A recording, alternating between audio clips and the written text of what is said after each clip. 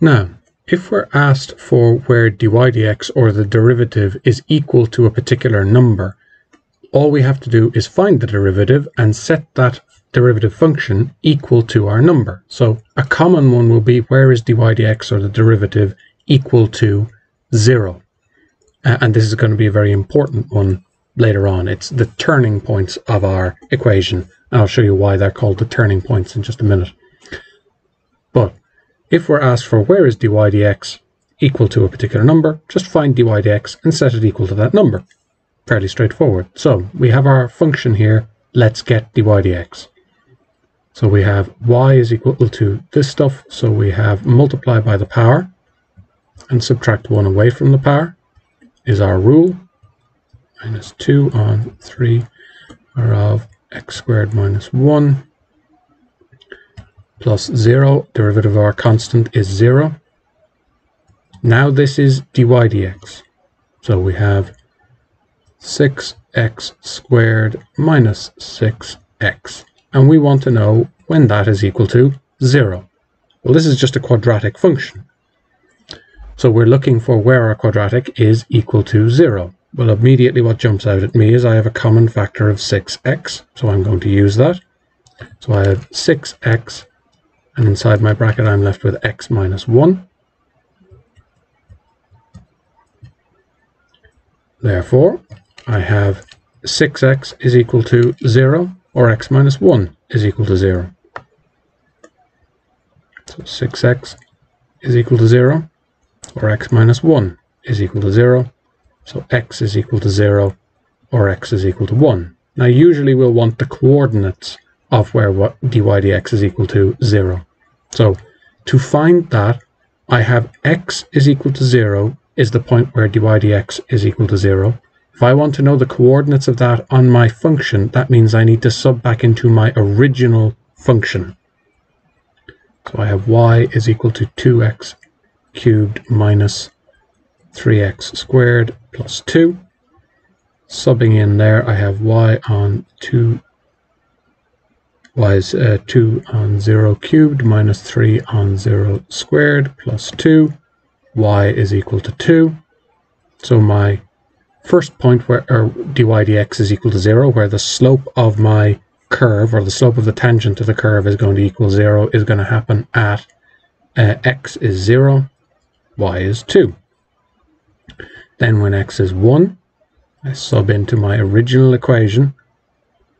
I have 2 on 1 cubed minus 3 on 1 squared plus 2. Y ends up being equal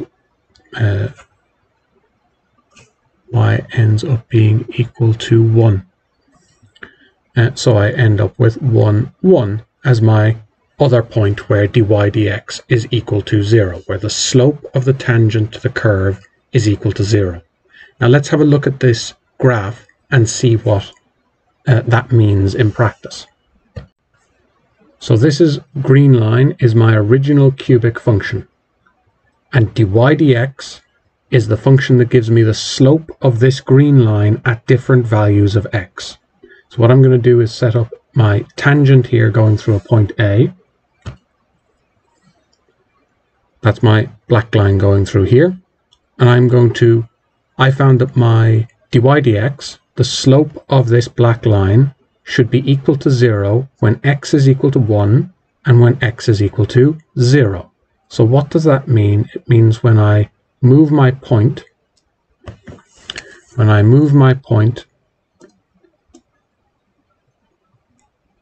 around at x is equal to 1, I end up with a flat line, a horizontal line. Dy dx is the slope of this line, and the slope of the line is 0 at x is equal to 1. My tangent line, my black line, is horizontal, where it has a slope of 0 at x is equal to 1.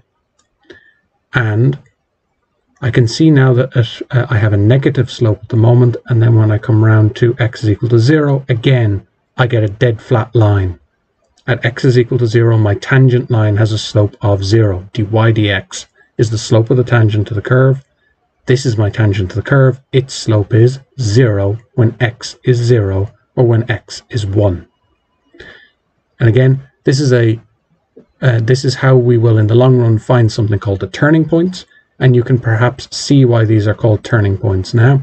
If I turn off my tangent for a second, the turning points are going to be where our function changes direction. It was going up, then it starts going down, it was going down, and it starts going up. So these are going to be our turning points, and we're going to find them by finding where dy dx is equal to 0. But this works in general. We could find out where the slope of the tangent to the curve is at lots of different points. So if we had when x is -1, the slope would be 12.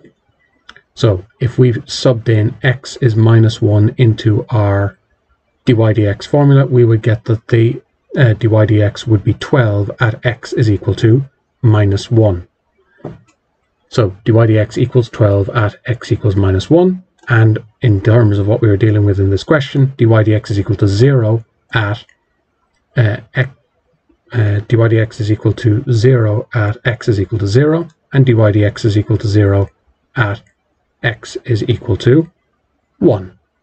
So that is the geometric, that is the visual meaning of when we get our dy dx equal to 0. And it's really important from an exam point of view that we be able to make that link between the algebra we're doing and the visualization of what's going on, because that link is key to most exam questions based on differentiation.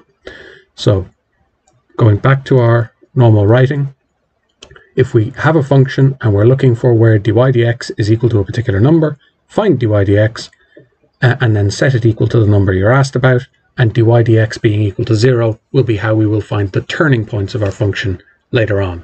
But the core thing for ourselves at the moment is, if we're doing differentiation, we're opening up page 25 in our books, in our log tables.